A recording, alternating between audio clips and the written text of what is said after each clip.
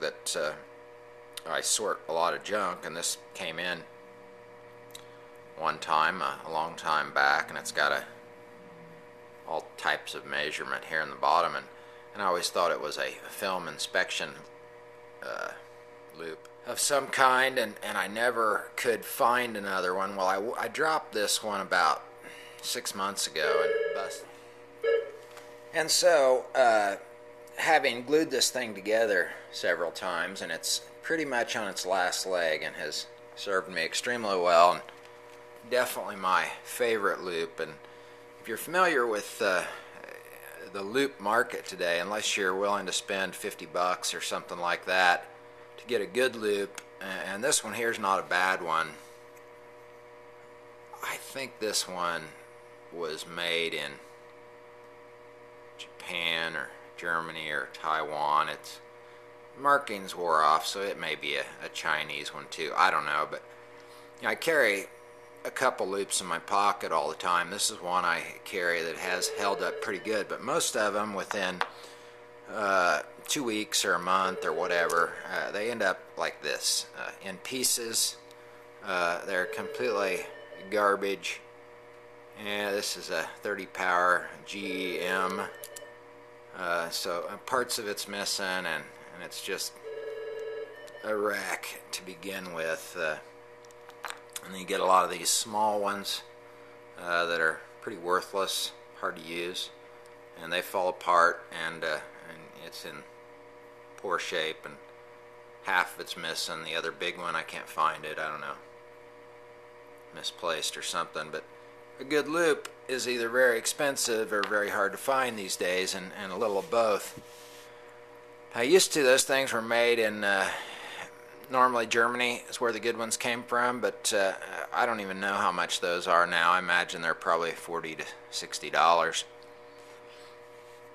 And so I started looking again to find this, and using different search methods to find it, and I have actually identified what this is that I use, because I really never knew. So I went on eBay and found a couple of them, and so now I have, we call it the eye around here, I now have 3 extra eyes, and what this thing is called is a pocket comparator, and it comes from the tool and die industry, which makes a lot of sense since I have quite a background in that industry myself, and must have been something that I picked up in my manufacturing business. But so that's what they are. I highly recommend them. My favorite eyepiece for sure, and I'll be probably snapping up a few more of these on eBay. I gave $10 for this one, and $20 for this one, but super high quality, made in USA, no longer available, and I think these are probably from around 1950, 1960, in that area. So there it is. If you're wondering what kind of loop I use, it is a pocket comparator, basically a tool and die inspection device that that I use and love, and it's unique the way it works. And I think all these that I have now are 10 powers, but fantastic. So you want my recommendation on a great loop that will last you, I would say, a lifetime, but they are somewhat fragile, so if you drop them on a tile floor like I did, you're liable to break them. They cannot be beat.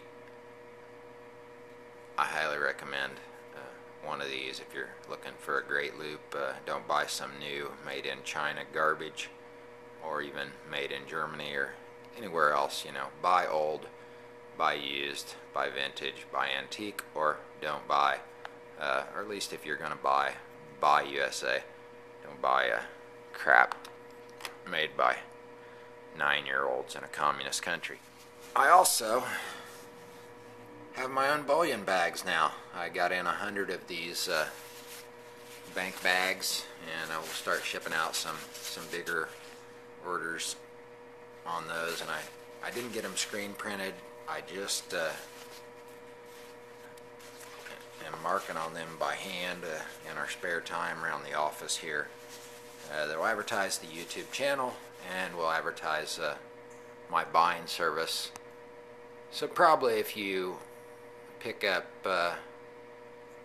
20 of my rounds, which there will be some lots of 20 coming up on those real soon, you probably get a free bag. I may even offer some package deals on there. The bore round is going decent, but you know, I'm not selling any of the rounds in any kind of quantity, and you well know why, and that's because of the spot price. Waiting for that to increase. Whether it does or not, short term, does not really make a lot of difference to me. I just as soon it stay low, so more people can accumulate more real money and turn in some of their fiat. So that's about all I got for you today. There's my answer. ScrapGoldExpert's favorite loupe is a pocket comparator. Not really even meant for the jewelry business, but I can't say enough good things about this loupe. They're awesome. And you can remove that measuring device from the end if you wish, but I find it comes in handy for stuff.